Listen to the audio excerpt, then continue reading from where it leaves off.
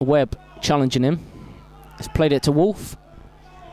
Wolf is going to swing that one in left-footed. Good header away by Jack Harris, but it's come straight back to Umanoglu, and Jack Harris gets a header away. And here's Disney now, about on 18 yards on the corner of the box. Plays it down to Elliot Durrell, swings it in across the box, and it's a good header, and it's a good goal there by Hensford. And I think that's Nathan Wolf, the substitute. He's only come on about, well, he's only been on for about 3 or 4 minutes. Impact substitution.